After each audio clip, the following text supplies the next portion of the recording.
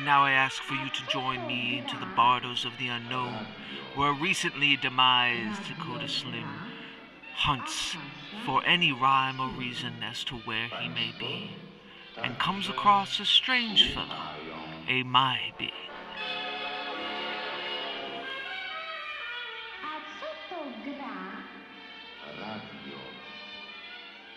We the Hallowed.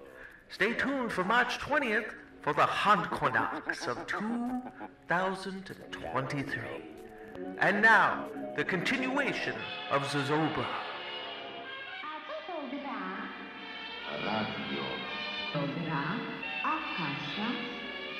Państwo także mają.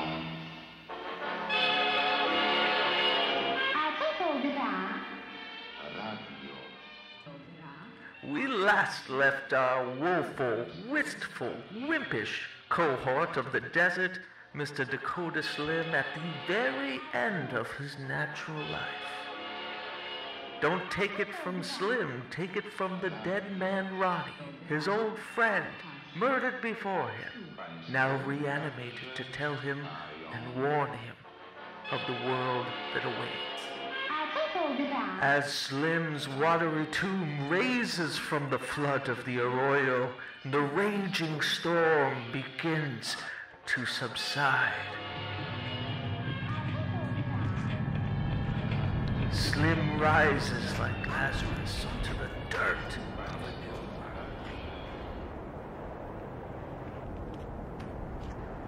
While Slim searches for his hat in the burnt earth of the Black Mesa, three spherical tears in the atmosphere rip the skies. The pink tears form a tetherless triangle hovering above a crouched Slim. Salvo, siempre salvo. Slim mutters in wide-eyed awe. Slim would not consider himself a pious man, and as a matter of fact, many considered the trouble boy a heretic. But the words that were written on his orphan basket always find his tongue in times of duress. The hypnotic trance of the cackling ghost orbs breaks as Slim notices an iron taste in his mouth. His nose is bleeding, but he cannot look away from the psionic siren song of these magnificent mauve black holes. Through the psychical hum of the untethered terrace's breathing, Slim notices whimpering coming from two small legs dangling from the top sphere. It looks as though an armless child in a white sheet and oversized shit-kicker boots is trying to find their way down to the Black Mesa. The sheet ghost hits the ground in a dust devil of ash as the orbs blip into deafening silence, as if a cathode ray television was suddenly turned off. Slim's bloody face scrunches as he tries to see who or what just came through. Every fucking time. A voice from behind Slim startles him into a mad turnaround, but nothing is in front of him. Hello? Down here, asshole.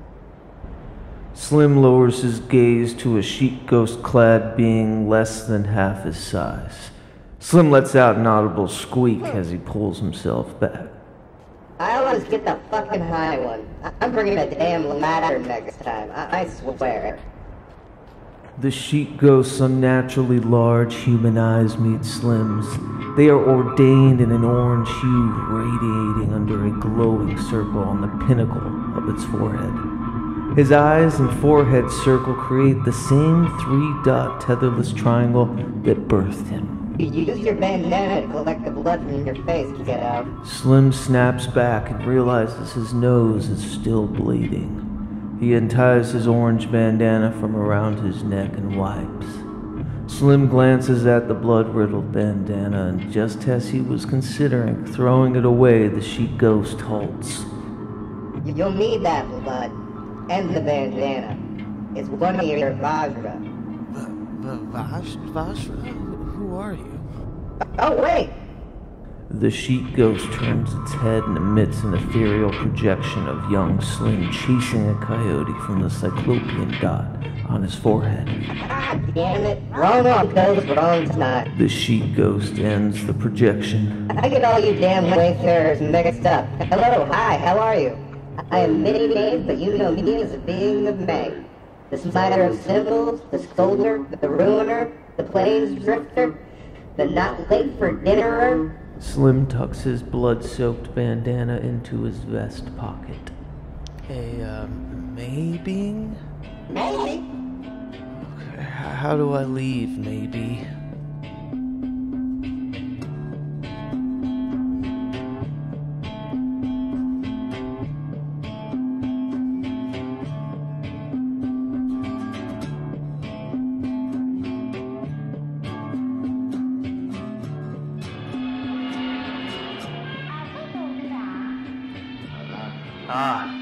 How does one leave the neither?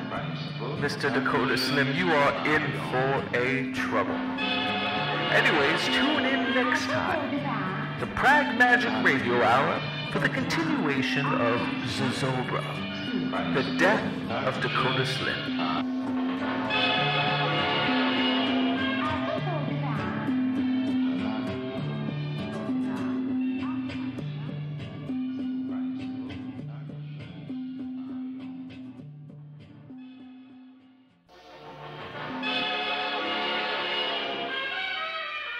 Today's episode of the PRAGMAGICK Radio Hour has been presented by those kindly coops of We the Hollow and Lovin' Specialty Kitchenware.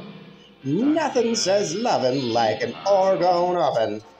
Guaranteed to make your next cooking experiment absolutely ecstatic. Now back to the show.